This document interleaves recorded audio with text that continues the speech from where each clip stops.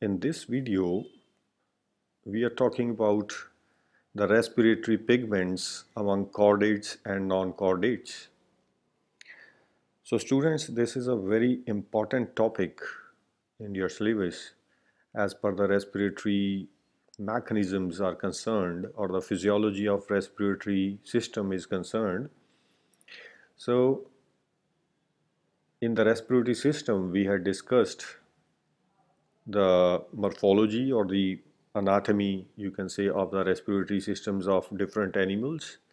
We had discussed about the respiratory organs that are present in various invertebrates and vertebrates. But in this particular topic, we are discussing the importance or the presence of specific respiratory pigments which are present in the circulatory system, or here we can say as blood, for transporting the gases from one place to another with a quality of taking up the gas and releasing the gas wherever it is necessary. So this is the major function of the respiratory pigments, that they can take up the oxygen or they can take up the carbon dioxide. They can go to some specific place and they can release that particular gas uh, wherever it is required. So that is the basic function of the respiratory pigments. Now the uptake, the mechanism of transportation, and the third thing is the delivery of the gas. These are the three basic, you can say, steps in the functioning of the respiratory pigments. So first is the uptake of the gas, second is the transportation of the gas, and third is the delivery of the gas to the target tissue. So these three steps, they are achieved by a group of colored proteins which are also known as the chromoproteins. As we know that chromo refers to the color, so these are colored proteins because they have got some elemental part which gives a particular color to these pigments. So they can be red in color, they can be blue, or they can be green in color. They may be colorless, but where the pigments are present, that blood will have some kind of color. So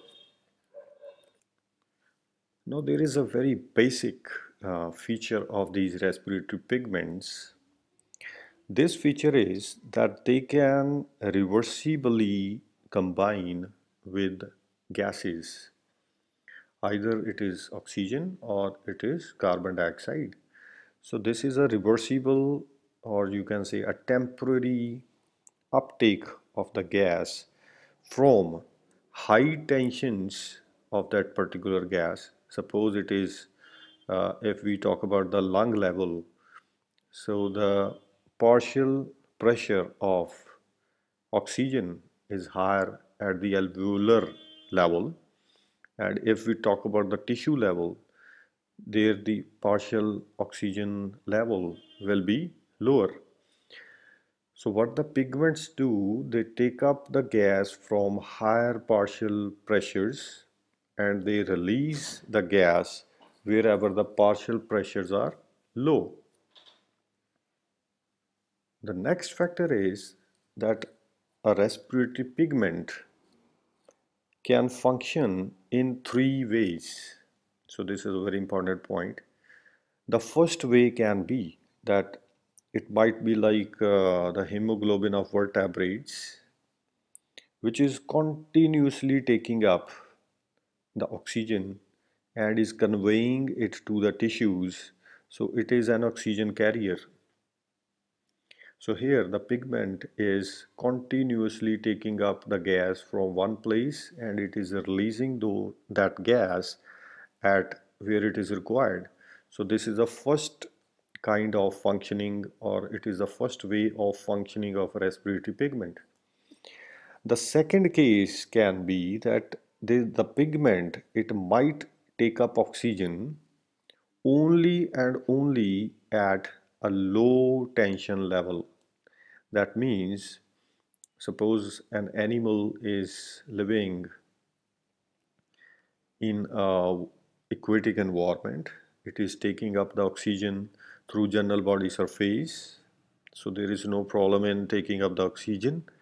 But here, if the diffusion of oxygen it decreases to some extent, then the pigment can take up the oxygen and can transport it to the required or the target organs or the target tissues. So here the respiratory pigments, they are only taking up the gas when the partial pressures are low. So that might be the second kind of a way. The third way can be that the pigment can act as oxygen store. That means the respiratory pigment can take up oxygen and store it for some time. That means it is not transporting the gas on the same time when it is taking up.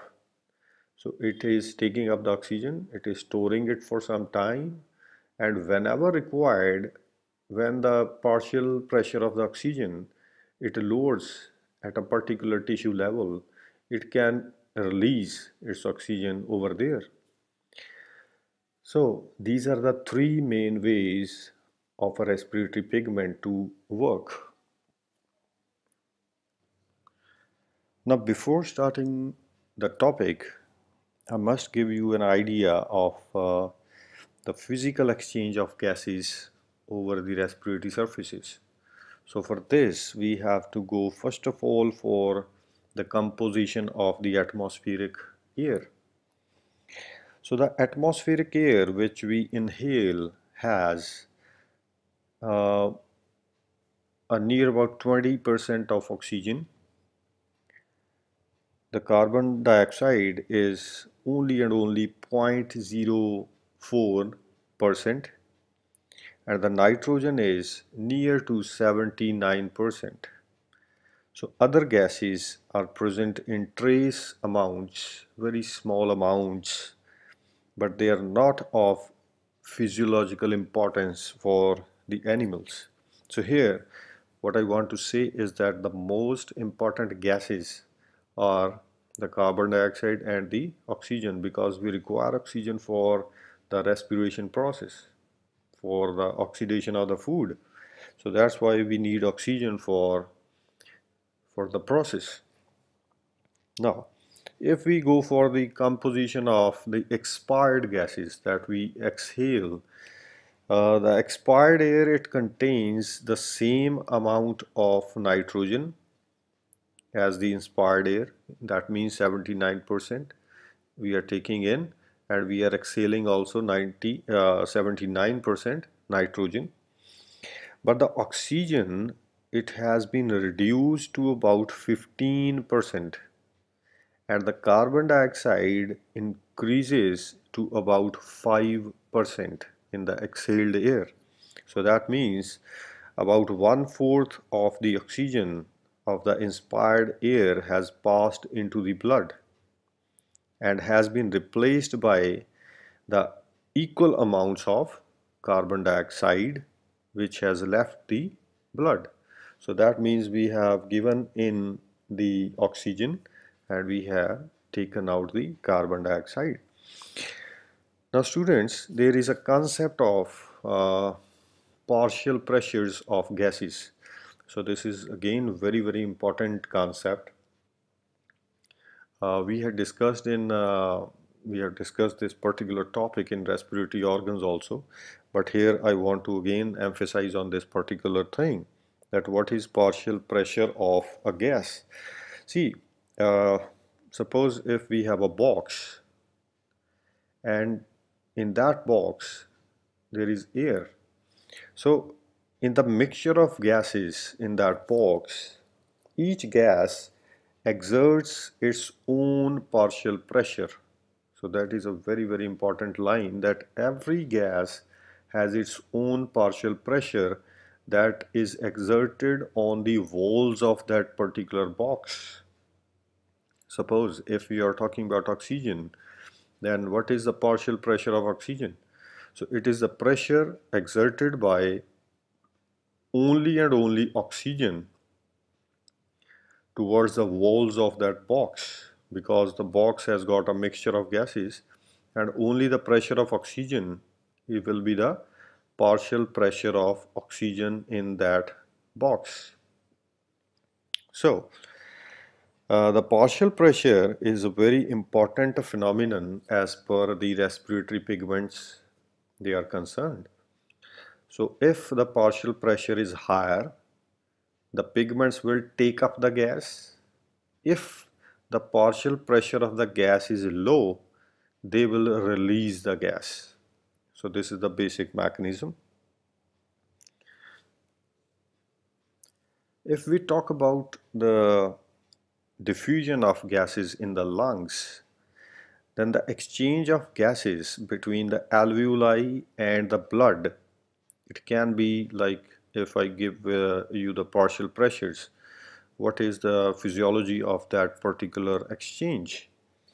See, the oxygen tension in the alveolar air, that means that the oxygen which we have taken in, which we have inspired, that puts a partial pressure of 107 mmHg. It is 107 at the lung level. So we are talking about the lung level. In the alveoli of the lungs, the partial pressure of oxygen is 107. Now here the oxygen tension in the blood is 40 mm. So there is a huge difference in between the alveolar partial pressure of oxygen and the blood partial pressure of oxygen. One side it is 107 and at the blood side it is 40. So there is a difference of 67 mmHg. So this pressure difference, I should say, it serves to derive the oxygen from the alveolar air into the, you can say, the bloodstream. So this is a huge difference at the lung level. So if we talk about the carbon dioxide tension, suppose at the lung level. So what is the tension? That carbon dioxide inside the alveolar air has got a partial pressure of 36. Oxygen was 107 and the carbon dioxide is 36. So here we should have a higher carbon dioxide partial pressure in the blood. So here in the blood, the partial pressure of carbon dioxide is 46 mm.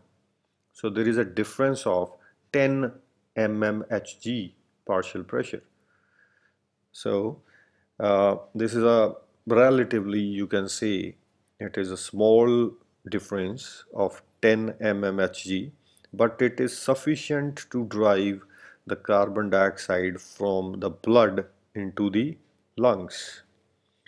So this small difference is the pressure which is adequate because of the rapidity of diffusion of carbon dioxide through the alveolar membrane. So carbon dioxide can rapidly come inside the alveoli and that carbon dioxide will be expired out in the exhalation, so which we have discussed earlier in the composition of the expired air.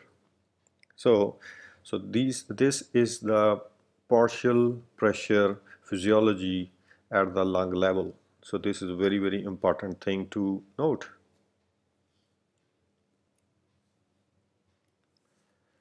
Okay, now we have a concept of oxygen efficiency.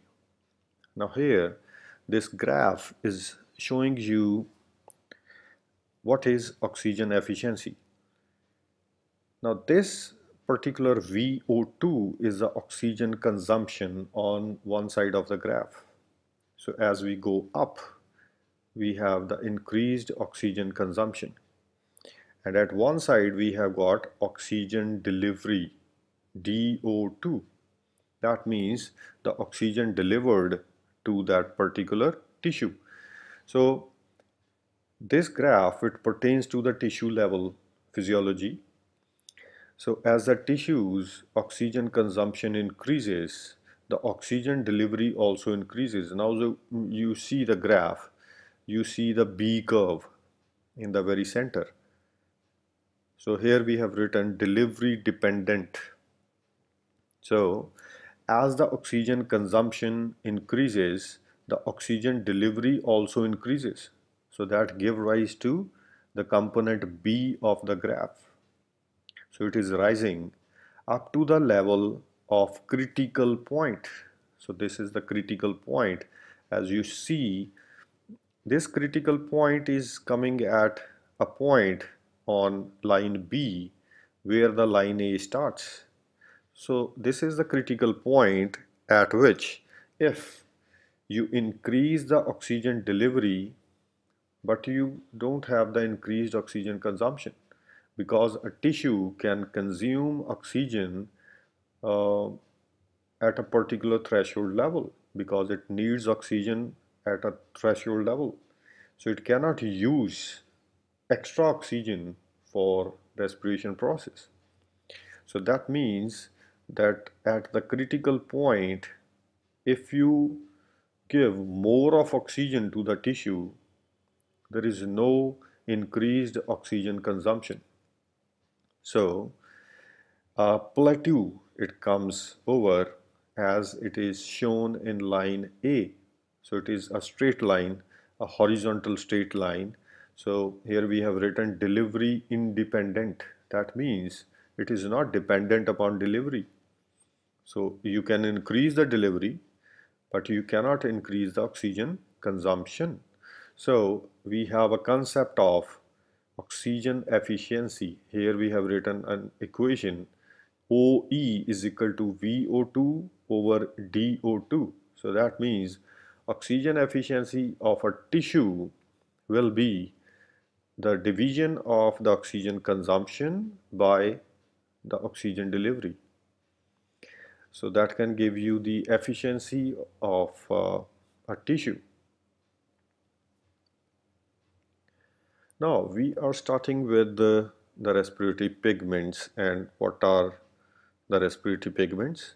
So here, first of all, they are conjugated proteins.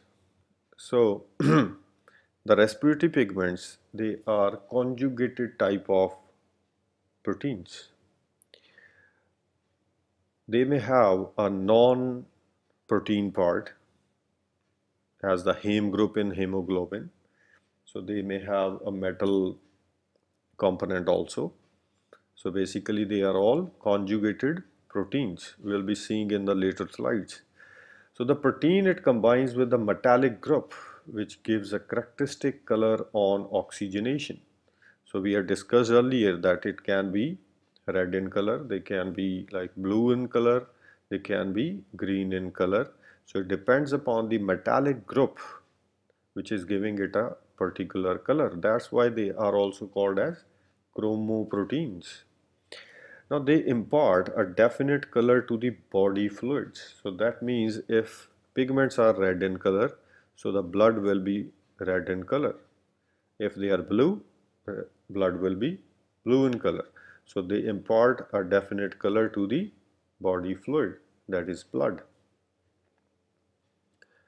Now this slide, it is giving you the 4 major important classes of respiratory pigments.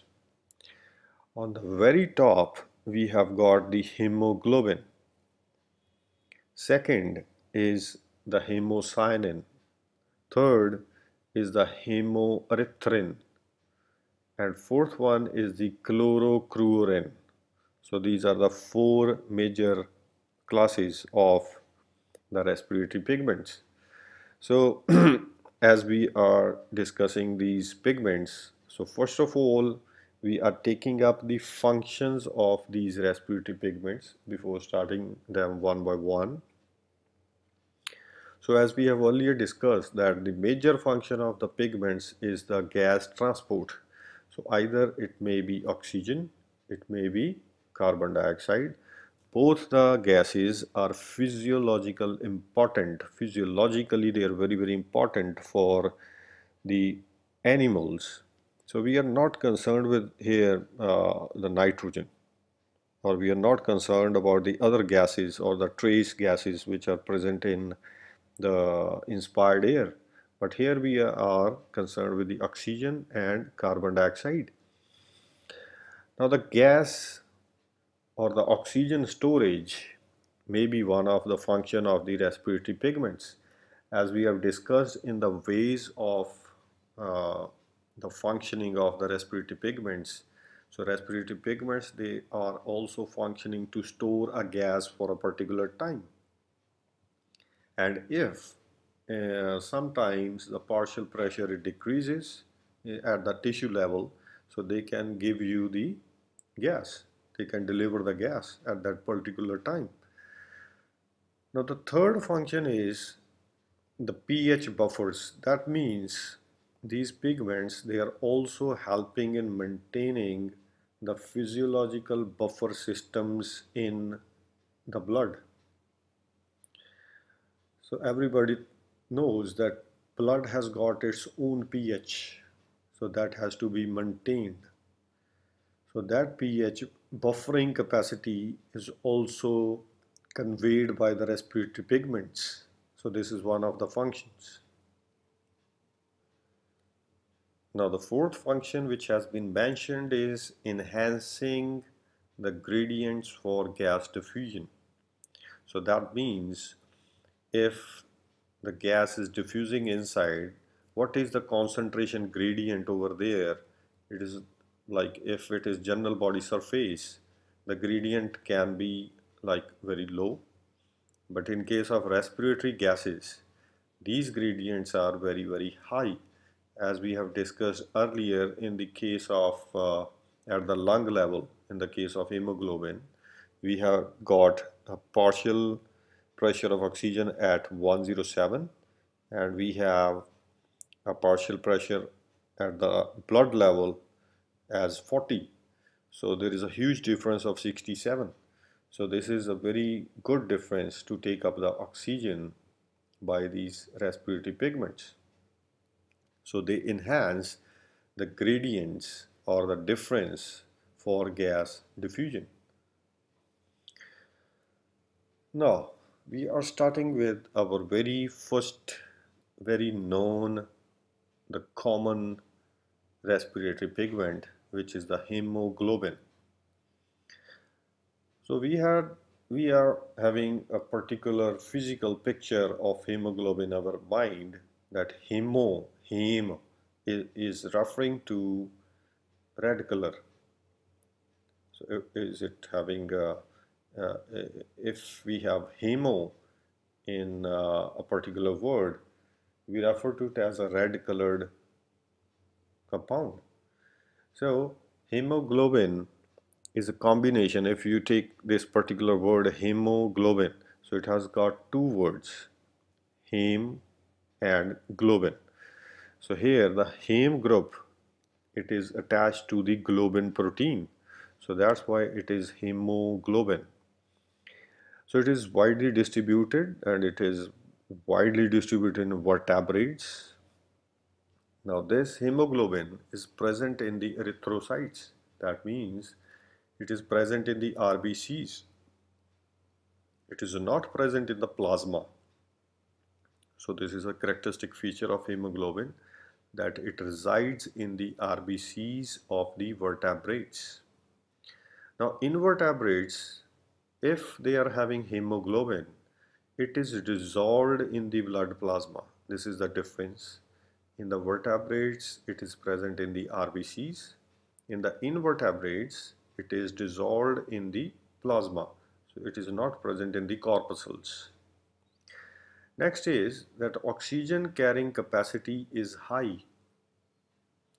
So the hemoglobin can transport a good amounts of oxygen from the lung level to the tissue level.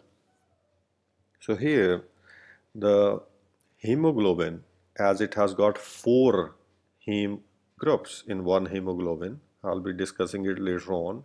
So every heme group, or I can say the iron part, it can take up one O2 molecule. So if we have got four iron parts in one hemoglobin, they can take up four O2 molecules. So it is a good oxygen carrying capacity. Now next is efficient vehicle for oxygen transport. So as we have discussed that the partial pressure difference is quite high. So in that particular case, hemoglobin serves as an efficient oxygen transporting pigment. Now next is it is produced by liver cells. So we'll be taking up in the synthesis. So it is synthesized from the acetic acid and glycine amino acid to form the porphyrin ring, which again combines with iron to form the heme molecule.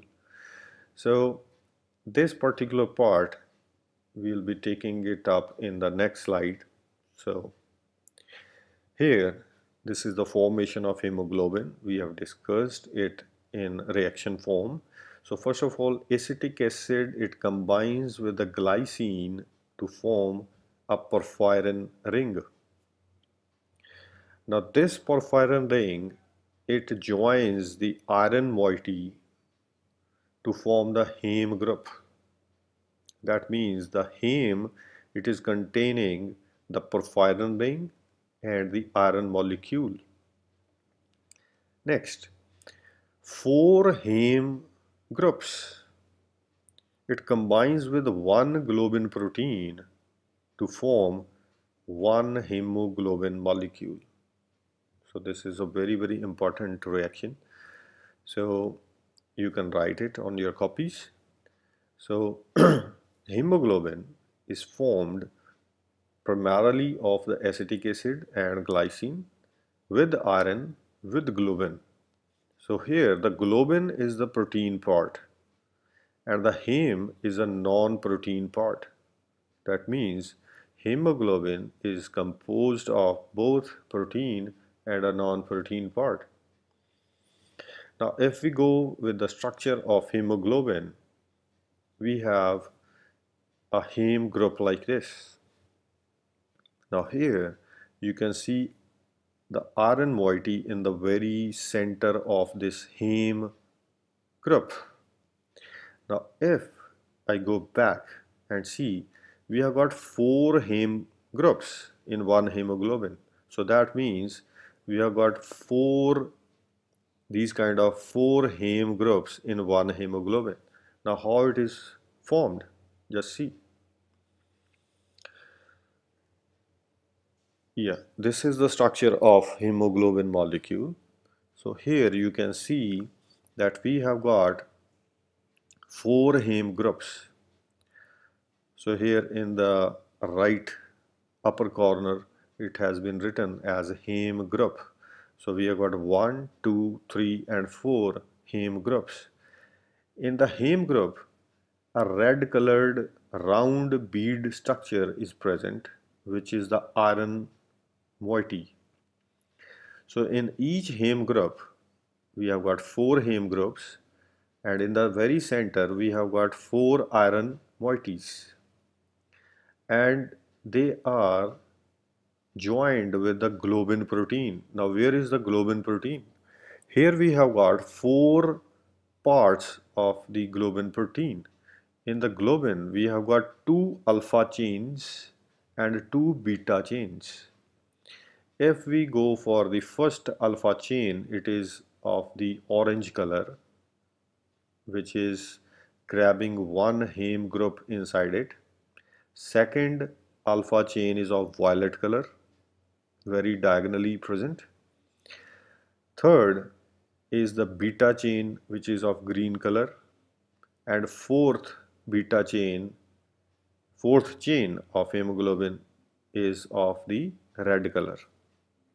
That means the globin protein is composed of four chains, 2 alpha and 2 beta, and these four chains are enclosing four heme groups, and each heme group has one iron moiety. So this is the basic molecular structure of hemoglobin. I think you are clear about this. Now, the color of the blood is due to heme.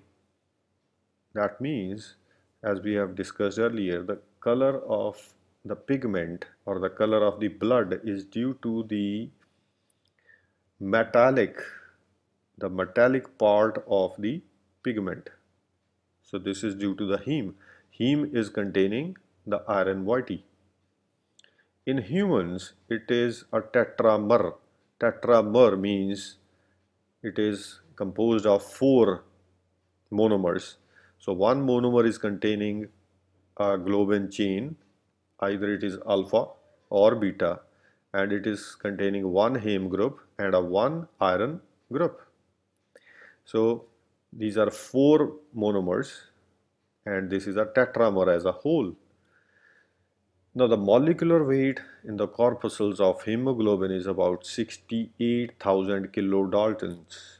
So this is the molecular weight. In the solution, it may be like very high. In glycera and notomatus, the two monomers with a molecular weight of 34,000 kDa are present. So this is one of the example. So vertebrate hemoglobin, it is different in the amino acid composition, the arrangement and oxygen binding characteristics are also different. So that means the hemoglobin in different vertebrates, it can be different in amino acid composition, their arrangement, and the oxygen binding characteristics. So in the later slides, we'll be taking up the oxygen binding capacities of the hemoglobin in different vertebrates and invertebrates. So that is a very important part as per the physiology of the respiratory pigments is concerned. Now here in this slide, again we are trying to give you the structure of the hemoglobin.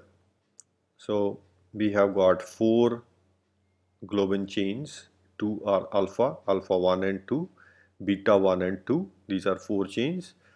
Each chain is enclosing one heme group, and one heme group is like as shown in the circle, and it is enclosing one Fe moiety. Now this Fe can take up one oxygen molecule. That simply means if we are having four heme groups, the yellow circles, these are the four heme groups, and one heme group can take up one O2. That means one hemoglobin can take up four O2 molecules. Now here it is shown that the oxygen molecules are taken up by the heme groups. So it is taking up four oxygen molecules. On the very right side, it has been shown that the blue colored oxygen molecules are taken up by four heme groups. So this is the reaction form HB.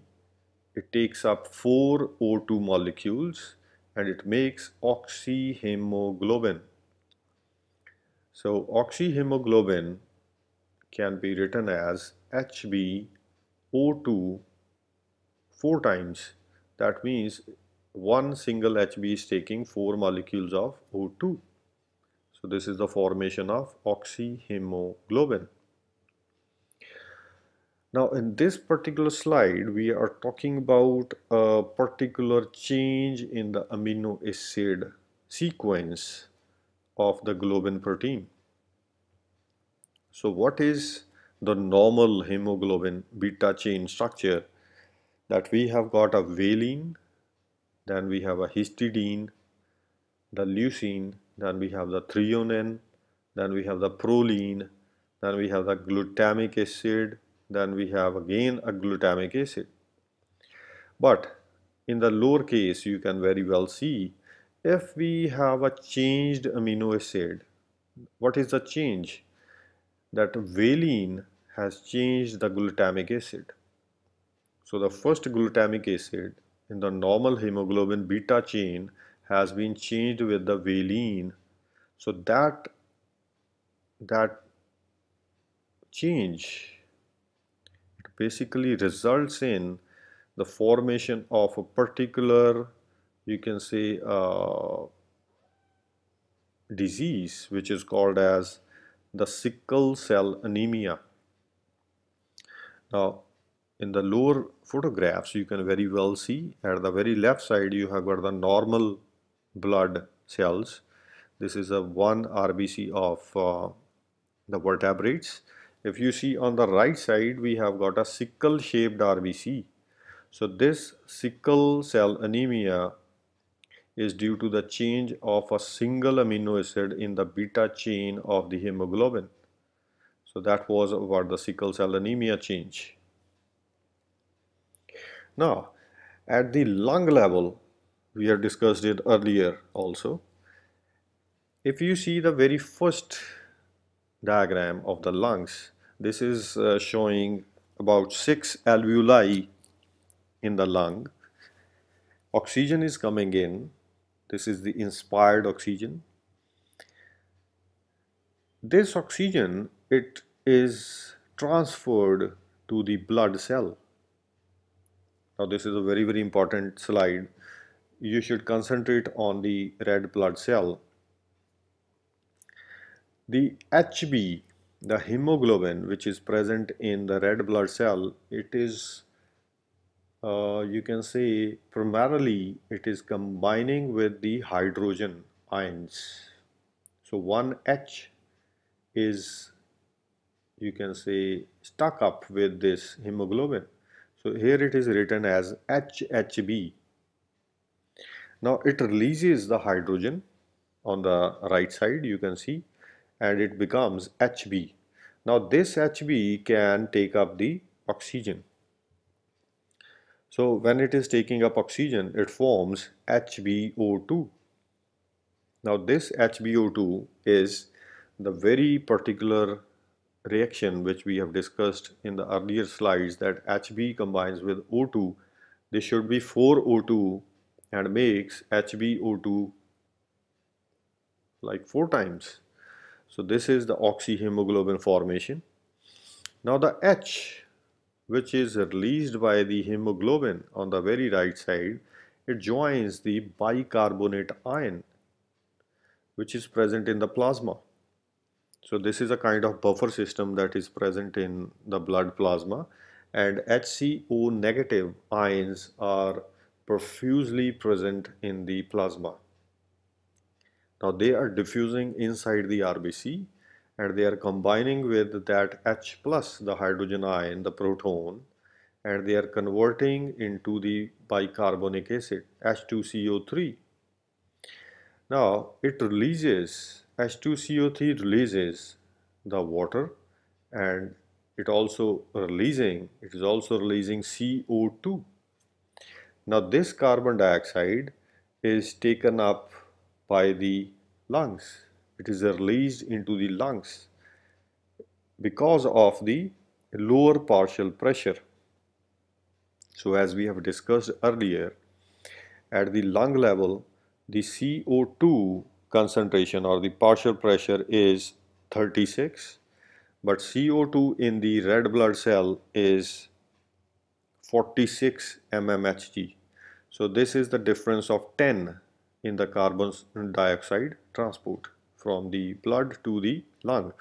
If we take up the first case of the oxygen, which is shown here, as it is going from lungs to RBC, it is by the partial pressure difference of 67 mmHg. So this is the whole lot of process, the physiological process at the level of the lungs. So here we should emphasize that the reduced form of hemoglobin, which is acting as a buffer, which is written here as HHB. So this is the reduced form, and it is releasing H ions. H ions means acidity. So if it is releasing H ions, it can make acidity. So this is a kind of a buffer system. If it is taking up H ions, so that may decrease the acidity. On the contrary, on the other side, if we are taking up HCO3 negative, which is coming inside the RBC from the plasma, it is also taking up the carbon dioxide in the form of CO. Can you concentrate on this HCO negative? So it is containing the carbon dioxide in the form of CO. So when it comes inside the red blood cell, it is combining with the H ions and then it is releasing the CO2. So that means the carbon dioxide can be coming in two ways. It can come via plasma in the form of HCO. Second, it can come in the form of carboxyhemoglobin inside the RBC. So that is the next form. So as we are seeing here, the formation of oxyhemoglobin, HbO2, carbon dioxide may also come as HbCO2. So that is the second form. Okay, so that was the physiology at the lung level. Next, if we are going for the tissue level physiology, what is at the tissue level? That we have got a low partial oxygen levels at tissues. So at the left side we have got the tissues, on the right side we have got the blood. So here in the blood, if we see the oxygen, first of all, the HbO2 has now come to the tissue level from the lung level. In the very first slide, the HbO2 was formed, and now this oxyhemoglobin has reached the tissues as written on the right side. Now this HbO2, it releases its oxygen. So the physiology here will be taking up later, as the conditions at the tissue levels, they are different from the conditions of the lung level. Here the HbO2 will release O2. Hemoglobin will be released in the red blood cell. So this hemoglobin, it will regain its reduced form by combining with the H ions. So it is going for again the cycle. So it is making again HbH. And the oxygen which is released in the red blood cell, it will come into the tissue, because the partial pressure of oxygen in the tissue is lower than the partial pressure in the blood. So it is coming inside the tissue cells. So here it has been written as cell metabolism. So the cell will take up this oxygen, it will use the oxygen. So this is particularly which we call as a phenomenon which is also known as the assimilation process. So assimilation is taking up oxygen and using it for respiratory processes, the cell metabolism, the oxidation process. So this oxygen is used by the tissue and CO2 or the carbon dioxide is formed. Now this carbon dioxide which is formed in the tissues will aggregate, it will increase, and the partial pressure of carbon dioxide will increase in the tissue levels by the time. As it increases to a particular extent, it will be transported, it will be taken up by the red blood cells. So you can very well see it is taken up by the red blood cells. It combines with water, again forms the carbonic acid, H2CO3. So this particular form H2CO3. This is a reversible reaction. It can break up into CO2 and water, and both can combine to form H2CO3 also. So this reaction is taken up by the carbonic anhydrase, and H2CO3, it again breaks into HCO3 negative and H ions. So these two ions, it can diffuse into the plasma. HCO3 negative is diffusing into the plasma, and the H ions, they are combining again with the HB. So that was the physiology at the tissue level. So if you compare the physiology at the lung level and the tissue level, you can very well see the function of the hemoglobin. So it is taking up oxygen at the lung level. It is taking up this oxygen to the tissue level. It is releasing it because the partial pressure of oxygen is low at tissues. It is taking up the carbon dioxide in the form of HCO3. It is throwing this HCO3 into the plasma because of the concentration gradient. So this HCO3 comes back to the lung level and releases its carbon dioxide. So this is one function of the hemoglobin as a pigment. So in the next part of the video, we'll be discussing up more about the physiology of the respiratory pigments.